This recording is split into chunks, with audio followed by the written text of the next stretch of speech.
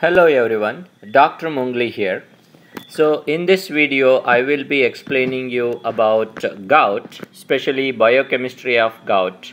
And as I explained, so I'll be concentrating more on biochemical causes of gout, composition of the crystals that are seen in gout, and also I will briefly touch upon pseudogout and type of crystals that you see in Cystinuria. Now let's move on to see biochemical causes for gout. One of the causes that I would like to explain here is a change in kinetics of PRPP synthetase enzyme. Now first you need to know what is PRPP synthetase enzyme. Now the PRPP synthetase enzyme, it is involved in synthesis of PRPP, and that is phosphoribosyl pyrophosphate.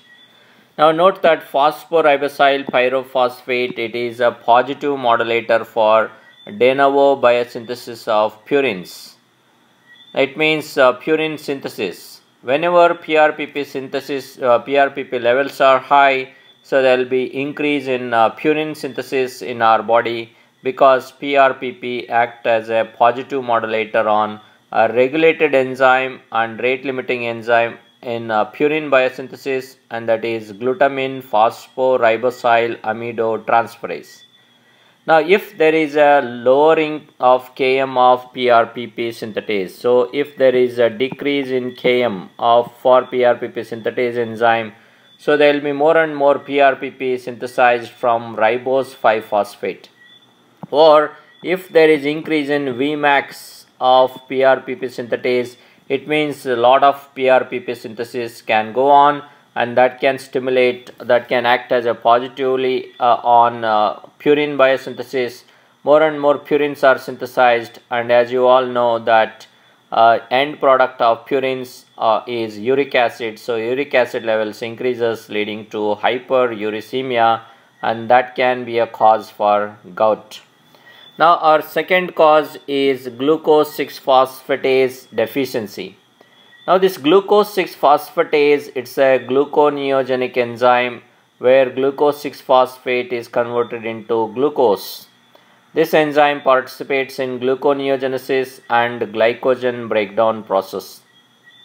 If there is a deficiency of glucose 6-phosphatase, the name of the disorder of this deficiency is von Guericke disease. So in von Guericke disease, where there is a deficiency of glucose 6-phosphatase, so glucose 6-phosphate accumulates, and this accumulated glucose 6-phosphate will be diverted into pentose phosphate pathway, producing ribose 5-phosphate, and from ribose 5-phosphate, so it will be going into PRPP formation.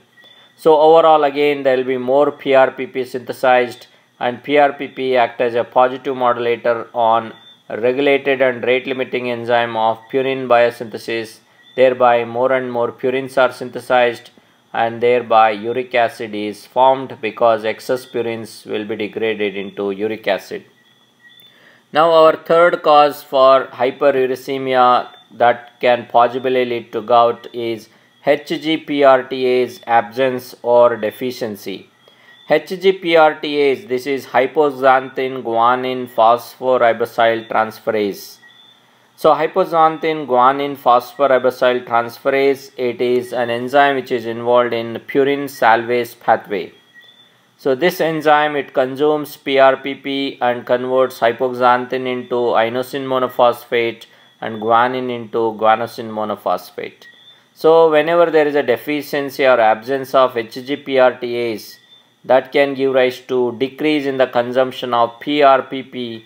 So it means PRPP levels will be increased, and that increase in PRPP again, that will act as a positive modulator on de novo biosynthesis of purines. Thereby more and more purines can be synthesized.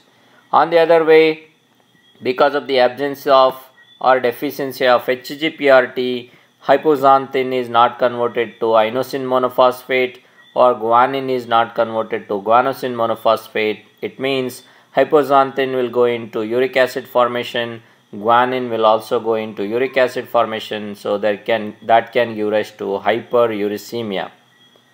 So absence of HGPRTase lead to a disease called Less-Nyhan syndrome.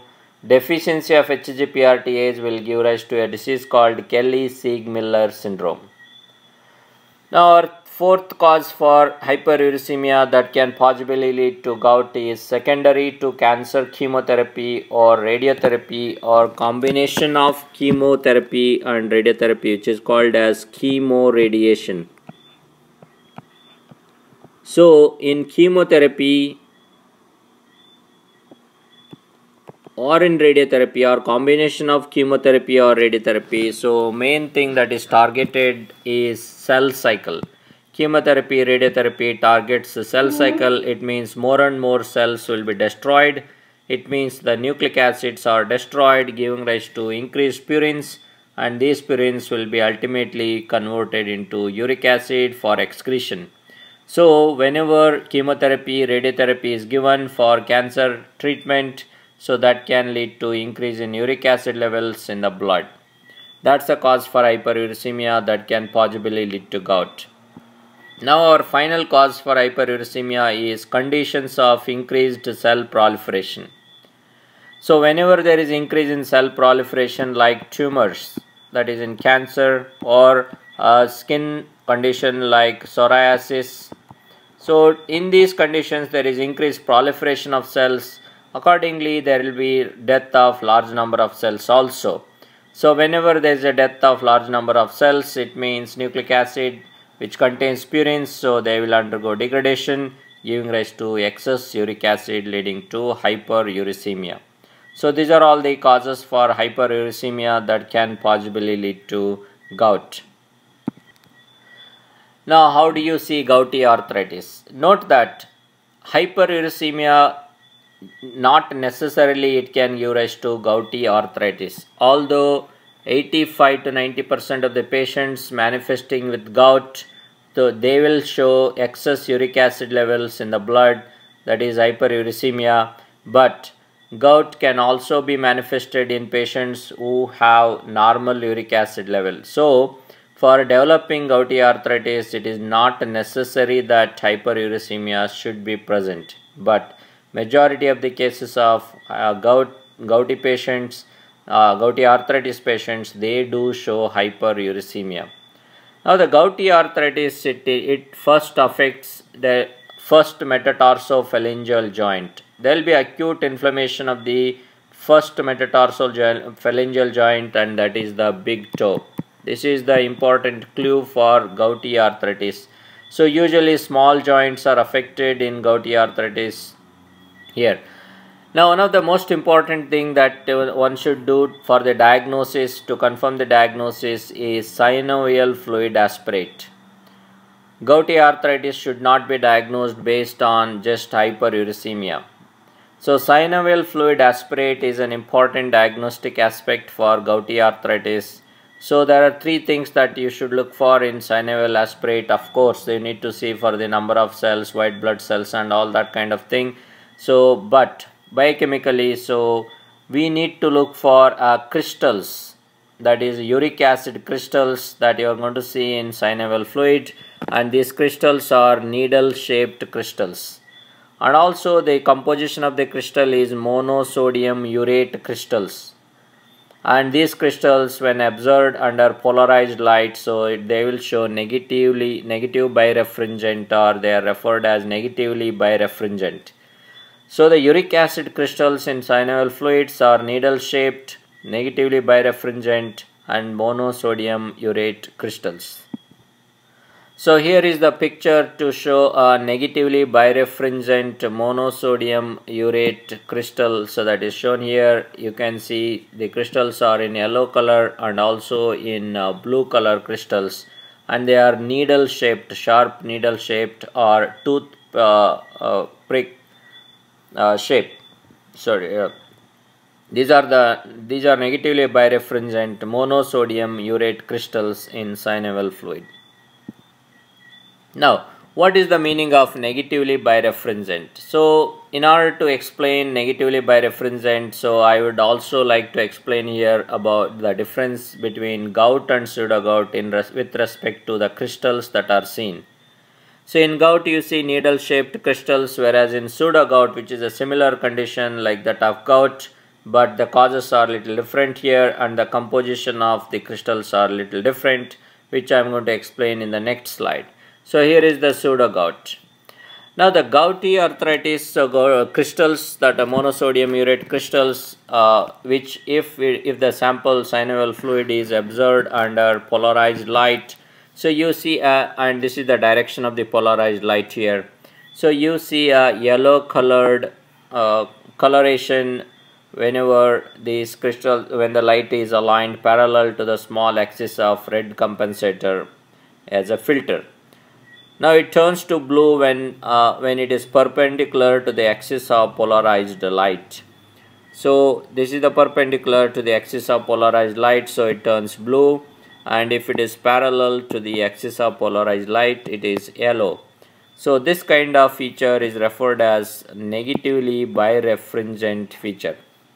Now in pseudogout, so the pseudogout, so whenever the light is parallel to the axis of the red compensator, so it means crystal appears blue, and when they appear yellow when perpendicular to the polarized light, and that is yellow color here.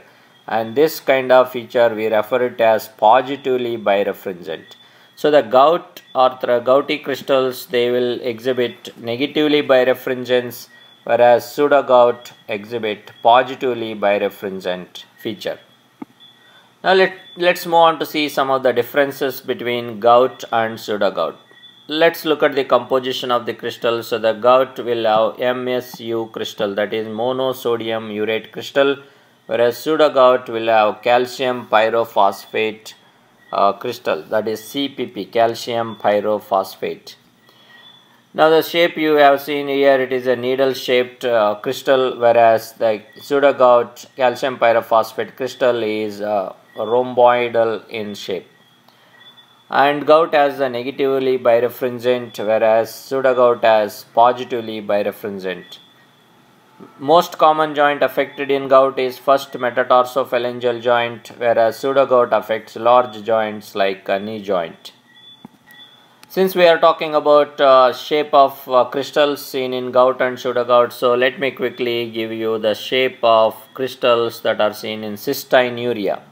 Cystinuria is an autosomal recessive condition where there will be decrease in the reabsorption of cysteine along with the basic amino acids like lysine, arginine and ornithine.